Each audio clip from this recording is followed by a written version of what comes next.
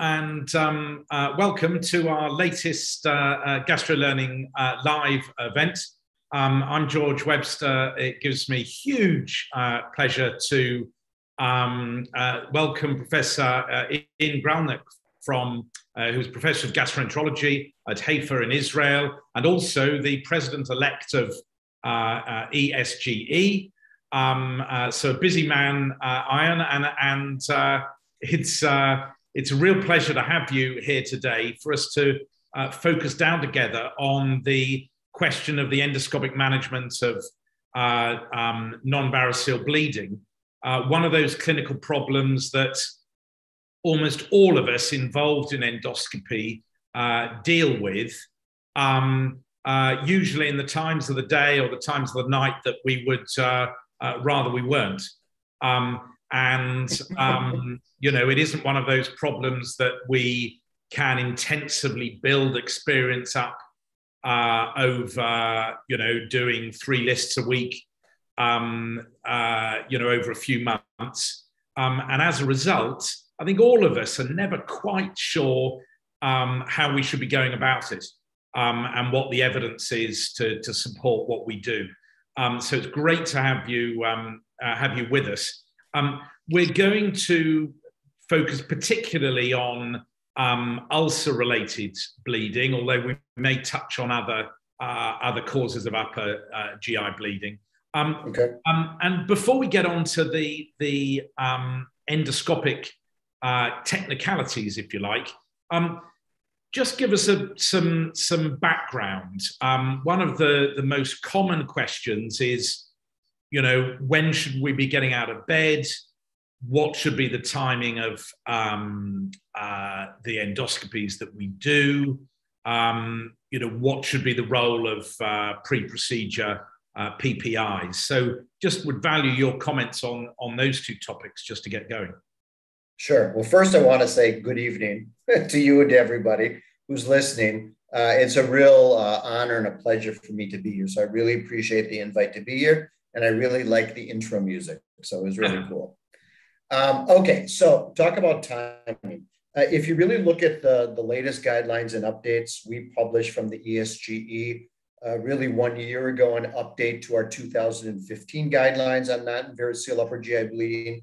The American College of Gastroenterology a couple months later came up with an update as well.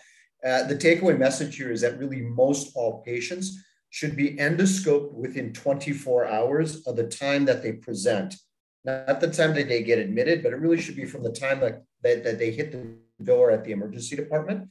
There have been studies. The real big study was published last year by James Lau in New England Journal of Medicine, which really showed that there was no benefit in terms of rebleeding or mortality at 30 days in those patients who had really upfront early endoscopy. So within 6 hours of the time at their definition was hospital admission, or within 6 to 24 hours.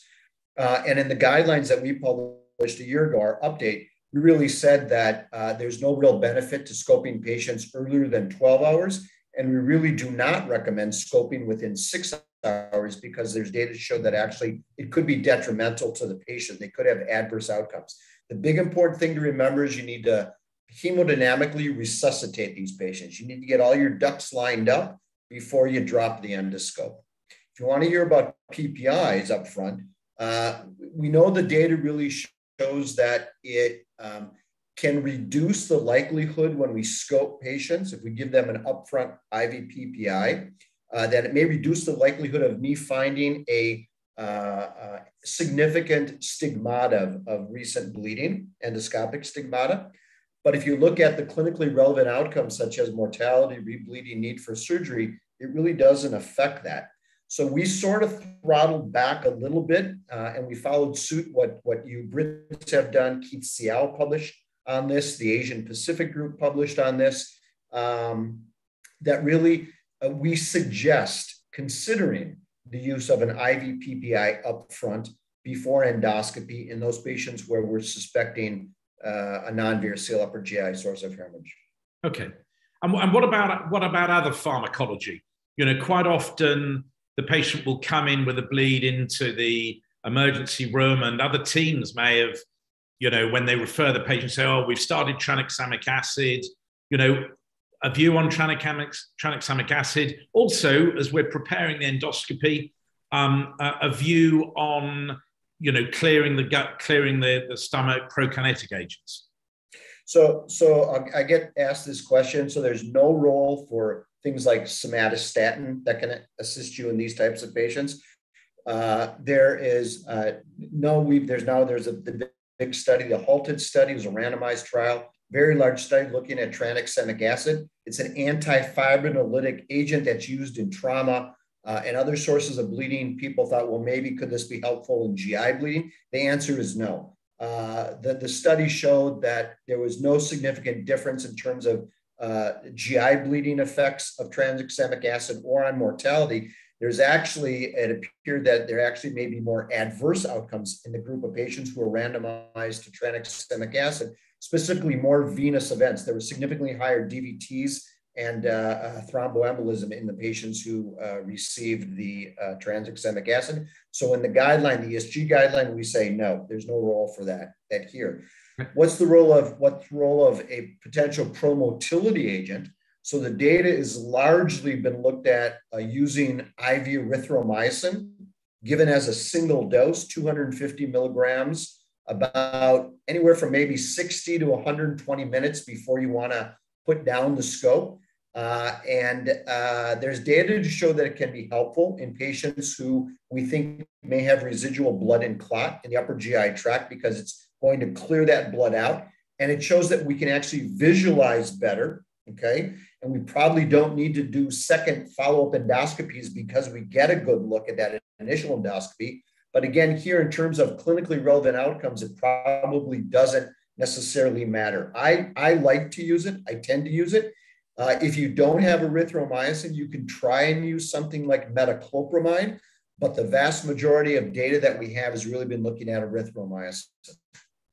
Okay. And can I just ask about anesthetic support? Is that something that in your unit you have available and you would push for as standard for upper GI non-variceal bleeding, or are you're comfortable with intravenous sedation? We uncommonly have to get anesthesia support in those patients that we feel we need to. If they have other significant comorbidities, my recommendation, if you're doing these cases, especially after hours, we will request the OR that they'll do this with us in the OR and get anesthesia support. If we're looking specifically at patients who may need to be prophylactically intubated to protect the airway, it's not routine. There's no data to support routine intubation before endoscopy. There are selected patients where it may be helpful. It's more common in the patients who may be bleeding from varices, and if they're encephalopathic and they can't control their airway, or in patients who are really having ongoing active hematemesis, which you're worried about. Those types of patients I would prophylactically intubate. But the takeaway message here is, once you're done with them, take out the tube. Okay, you don't want to leave it in for a long period of time. It's really there just to protect the airway. Yeah. Okay, that's very helpful. Great. Let's do modalities should perhaps be, and some of the tricks and tips around, how we should use them. Sure. Do you have an initial go-to intervention endoscopically with a let's say a Forest 1A, 1B bleeding ulcer? What techniques do you go from the outset with? So if it's really, if it's a 1A and it's really actively bleeding, so pulsatile spurting type bleeding, I would really go with what the guidelines are saying, that these patients need combination therapy. What's combination therapy? So you're going to want to pre-inject with dilute epinephrine, dilute adrenaline, usually 1 to 10,000 dilution. Some places will use 1 to 20,000 dilution. And it can give you a tamponade effect and even a vasoconstrictive effect. And you want to inject around the area. Do not inject into the exact site of bleeding. I've seen it happen before where they shoot up their pulse to over 200 because of that. You don't want to do that. So you inject around the area about 1 to 2 cc's per injection. It's going to either slow the bleeding down or stop it. It's going to allow you to clean up that area, visualize the exact site of bleeding, and then you're going to follow up your injection with a second modality. So probably the most common modality used today would be a through the scope clip, but I'm still old school. I still like to use contact thermal devices such as gold probes, bipolar probes or heater probes. Or today, what's becoming more and more common is also to use cap-mounted clips, like an over-the-scope clip by Ovesco, or the padlock is another clip. But the vast majority of the data we have is really on over-the-scope clip. So I think everybody's seen there's this actively bleeding ulcer. So this is a Forrest 1A. It's a pulsatile arterial bleeding. And you're going to see really what I'm going to do here is going to inject around this area just with an injector needle. And it's going to end up slowing down. It's going to actually, I think, stop this active bleeding, which we'll hopefully see here in a moment or two.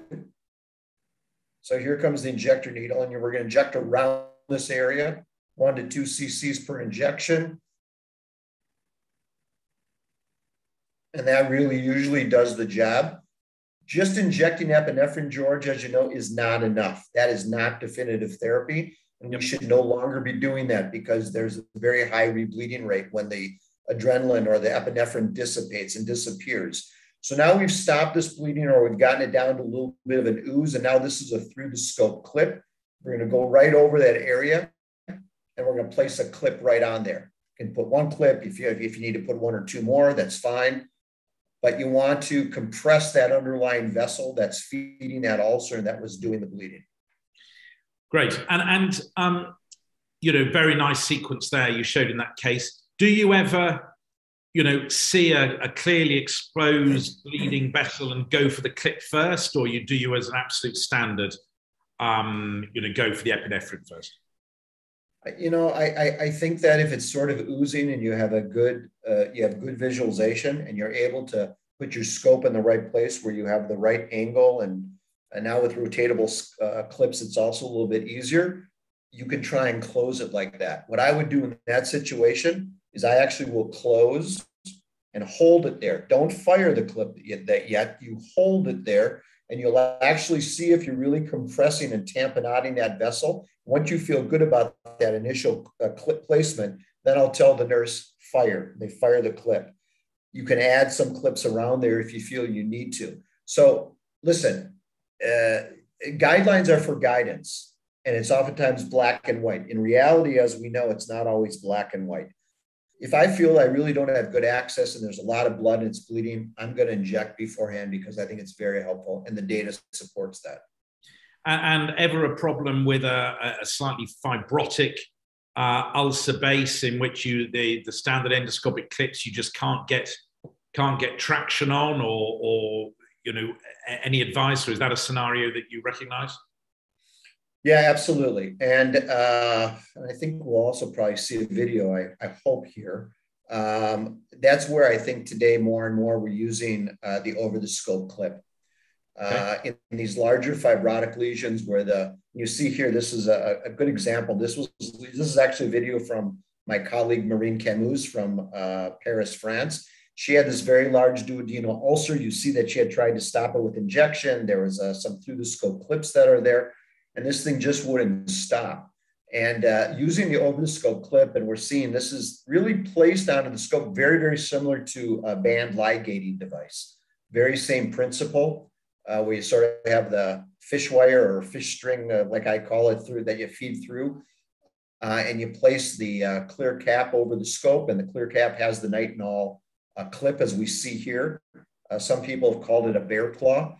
And you see, then she can go down, and because this is much bigger, grabs a larger amount of tissue, you're able to localize the site of bleeding. You can suction that area into the clear housing, and then you deploy just by turning the flywheel, very similar to a band ligating device, and it grabs a very large hunk of tissue and actually is able to grab the underlying vessel as well and stop the bleeding.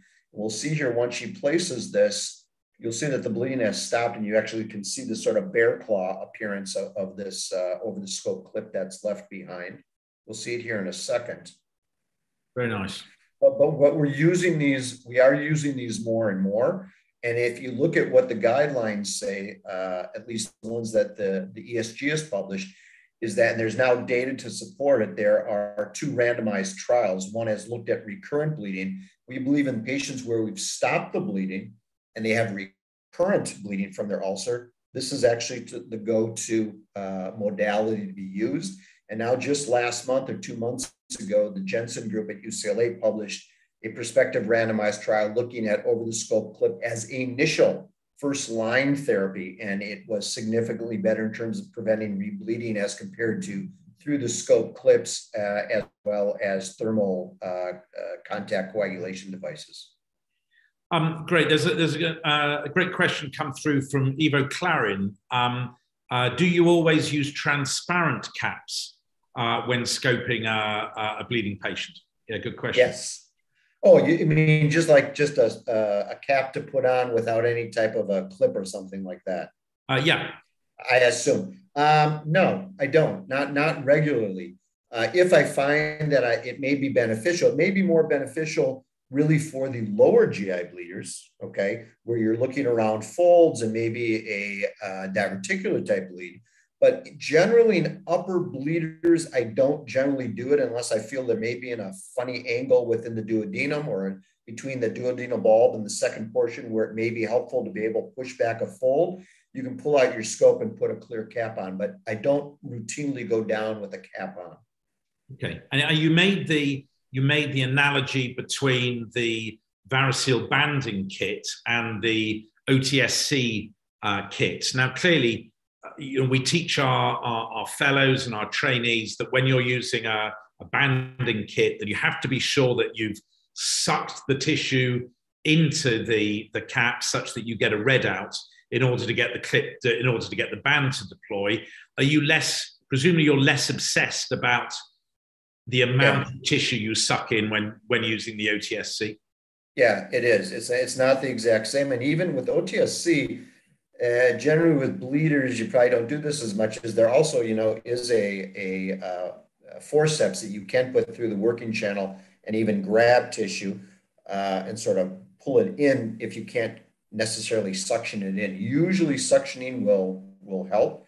And I try and do suction rather than trying to pull tissue in. But yeah, it's not the same thing where you have to have this complete readout like with varicose bleeding. And again, with the OTSC, do you need to have a degree of normal non-ulcer and certainly non-ulcer based tissue in order to confidently use the OTSC clip, or even the big wide based ulcer, you're still reasonably confident about using it in that setting? Exactly, because it's more in that, like what we saw in the video, there's this huge ulcer that's very fibrotic and you had to go right to the site of where that vessel was, and it wasn't on the edge or anything. So in that situation, you have to go for the site of the bleeding, suction it in and deploy the clip. Okay, great. Now one of the sort of, not that new kid on the block, but certainly over the last 5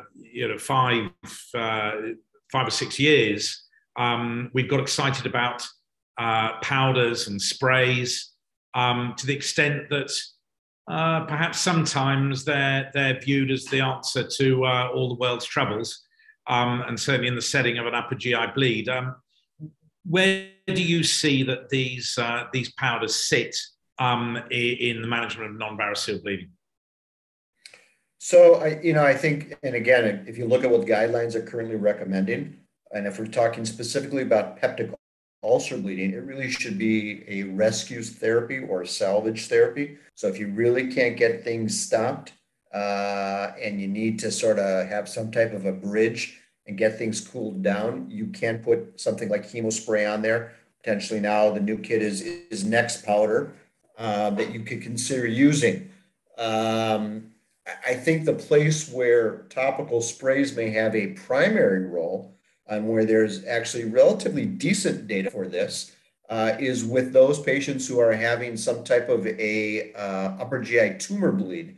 So these tumors can be large and they sort of have diffuse oozing because of angiogenesis, and they're really not amenable to being treated with thermal devices or through the scope clips or over the scope clips, usually. So it's sort of this diffuse ooze. In those situations, I think that, again, you're using it as a bridge to definitive therapy. But if you put spray on these types of things, there's data to show it can be very helpful. The other situation, to be very honest with you, George, is there may be people who just don't see a lot of bleeders. They may be outside of a large metropolitan area, and before they transfer somebody to maybe a center that has more experience, it would be a place where they need to throw some powder on there to try and make sure things are stopped. Now, with chemospray, you really need to have active oozing or bleeding. Otherwise, it's not going to really necessarily work. There's some data that may show that with Next powder, you don't need active bleeding. I think it's too early to see if that's really definitively true. Okay, and in fact, we've got some tutorials and teaching videos on the GastroLearning site for people who want to see about deploying those powders. And I have seen Hemospray used almost as a diagnostic tool. There's blood everywhere. Let's spray some Hemospray and let's keep an eye where the heralds bleed, where the blood starts coming through. Do you think that almost literally muddies the waters, or do you think that has any sort of role? I don't do that. I don't think it's a great idea to do that, to be honest with you. I think you're right. It's sort of muddies the water. It can be, I think it can cause more problems than good. I think in those situations, you really need to just be patient. You need to try and suction, clean. I personally think that in these types of bleeders, we should be using only at least a single large channel gastroscope, or better yet, if you have it, we don't, a double channel upper GI scope. And the reason is be able to wash and suction better. Most of the time, you're going to be able to find where they're bleeding from. Great. Now, we all like to turn to guidelines and rely on guidelines. There's one bit of advice that seems so counterintuitive that endoscopists have always been nervous about, and that is the advice about what to do about an adherent clot. From medical school, we know that if you're bleeding, you get a clot is good. And yet in endoscopy, in the setting of bleeding, we're told, oh, no, if there's a clot there, you want to get rid of it. So tell us your view about adherent clots. So there's no consensus, right? There's no consensus. There was a meta-analysis probably 20 years ago that on the limited data that was out there that showed maybe removing the clot and treating the underlying stigmata may be beneficial. I think the issue here is that there's also data to show that putting these patients on high-dose IV PPIs may also be as well, which will continue to stabilize the clot. My advice is generally, this can be like swatting a bee's nest. And if you're not prepared to deal with the bees coming out, meaning the blood, you probably may be better off leaving it, putting them a high-dose IV PPI. I think that if you're going to treat it, you need to do it the right way. And the right way, we're seeing there's a video here. This is a large antral ulceration. We see this adherent clot that's here. And what you really want to do is, before you start playing with the clot, whether you want to suction off the clot or take it off with a little mini snare, you need to do what's being done here is you need to pre-inject with the dilute epinephrine again. So 1 to 10,000, 1 to 20,000 in 4 quadrants around this area. And again, it's the same reason. You want to try and prevent potential inducing bleeding when you go to take that clot off. The data will show that when you take the clot off, you're probably going to find at least probably 2/3 to 3/4 of the time, either you're going to induce bleeding where it'll start to ooze or bleed, or you're going to find a non-bleeding visible vessel underneath there, which you need to treat. So you just need to be ready to treat. If you're going to do it, you need to do it the right way. So pre-inject, try and take off the clot. And you can see here, this induced a little bit of bleeding here. And then you follow it up with a second modality, whether that's going to be, again, a thermal contact device, such as a bipolar probe or a heater probe, through the scope clip, or now today, like an over the scope clip. Now, I think this video is going to show that this was treated with a contact thermal device. So this is a gold probe. You'd really ideally want to have a little bit better cessation of bleeding here, but you're going to see that they can go right over the point where the blood is sort of swirling there, and you need to press on this. So this is coaptative coagulation. You're literally trying to weld the vessel shut. This is low wattage, so I'll use anywhere from about 15 to 18 watts, and you want to press on that area, and you're going to hold it for about 8 to 10 seconds. Literally pushing on it, holding it down, and you're going to create this, what's called a post-hemostasis footprint, where you've flattened out that underlying vessel. Nice, very nice. Okay. We've had a couple of other questions that come through. I know we're not concentrating on variceal bleeding, but there's a question about PPIs in the setting of variceal bleeding. I don't know what your comment would be, but I would just make the point that there's good evidence that up to 50% of people with chronic liver disease and portal hypertension who come in with a bleed are bleeding from a non-variceal cause of one sort or another. So, would you advise the use of PPIs certainly before a definitive diagnosis of variceal bleeding? I think you could consider it. Okay. The big thing, though, and this we're going to come out later this year with the guidelines on variceal bleeding from the ESGE, which I was fortunate enough to lead on that, and we're just putting together now the statements.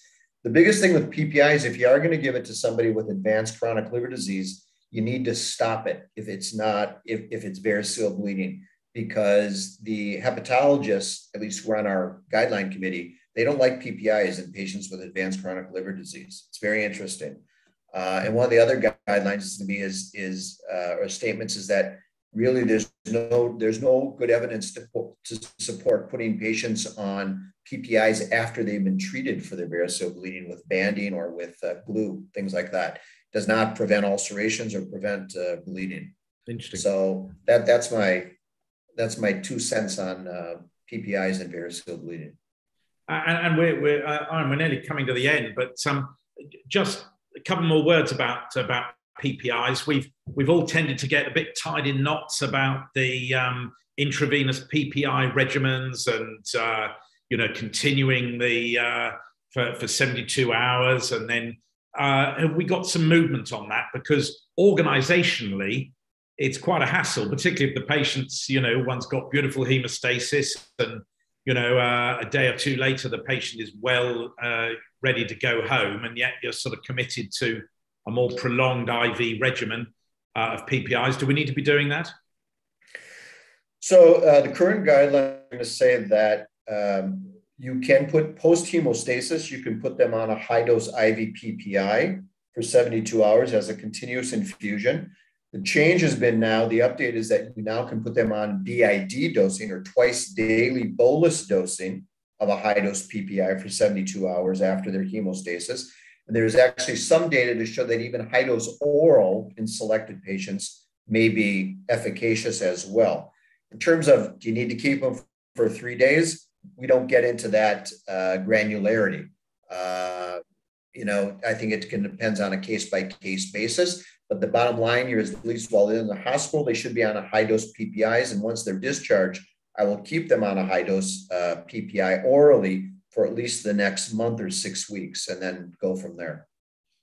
Okay, fantastic. And don't forget, in peptic ulcers, don't forget to make sure you're checking for Helicobacter pylori. And if it's positive, you need to treat it. And you need to make sure the patients come back after treatment to confirm eradication of the H. pylori. You should start their treatment for H. pylori as soon as possible, because there's data to show that it does help in healing the ulcers faster and preventing rebleeding. Okay. Well, that's a great top tip. We're nearly at the end, and I was going to ask you. This is a really fast half hour. Let me tell you, it's too quick, isn't it? And it's really quick. But actually, we're all busy, and these pearls of wisdom are exactly what we want. So, actually, do you want to just go through. We've got a nice list here, but your final top tips would be incredibly helpful. So everybody can see this. I said earlier, I think we really should be scoping these patients with single large channel or double channel gastroscopes. We all should have water jet capability for washing through the scope. If you're going to use contact thermal therapy, I do recommend using the large size probe, and thus you really need a large single channel or double channel scope. The 10 French probe will not fit through a diagnostic upper scope. Through the scope clips, you're going to use the rotatable ones, of course, that open and close. Rescue therapy with over the scope clips or topical agents and sprays. And I really think, George, today, really in 2022, we need to have 24/7 coverage for these types of cases. And the nurses that are really assisting us really need to be endoscopy nurses. I'm not an advocate of using the ICU nurse or the cardiac care unit nurse to help us. They're not familiar with these cases. They're not familiar with our equipment. And we really need to have the endoscopy team there to treat these patients off hours. And that's in the guidelines too, by the way. Yep.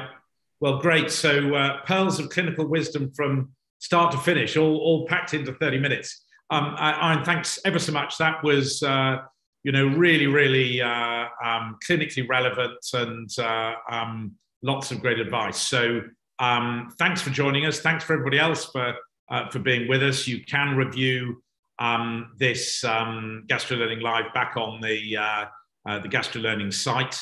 And have a great evening. Keep safe, everybody, in these difficult times. And Ian, thanks ever so much once again. George, thank you. It was great. It was fantastic. Cheers. Bye, everybody. Bye.